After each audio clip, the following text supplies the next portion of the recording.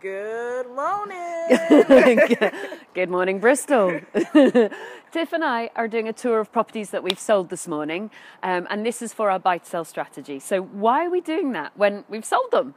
Well, first off, we want to check that everything's okay. So to be honest, we've walked in and the heating's on and we're like, what a waste of money that is. So it's just little details like that, you know, we're human. Stuff does happen. Secondly, we want to check that things are still looking really good because this one has sold, but the buyer has not yet bought it. And they might come back at any time and just go, do you know what?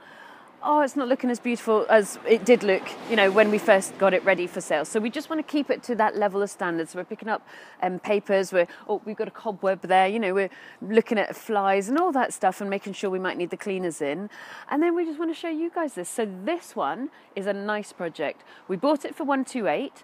We sold the house for 165, which is a fairly decent markup after renovation. But so you can see we sold that, and that should be exchanging very soon. Let me show you why this was such a good project. Come on round. Up this little alleyway is a bit of bit of a hidden gem. So can you see? I don't know if we want to get a bit closer. Come and see. We actually have a coach house. So what did we do? We took the coach house, we applied for full planning permission to build the coach house into another house. We then separated it off in the deed and yay, sold for 48,000 at auction on Tuesday.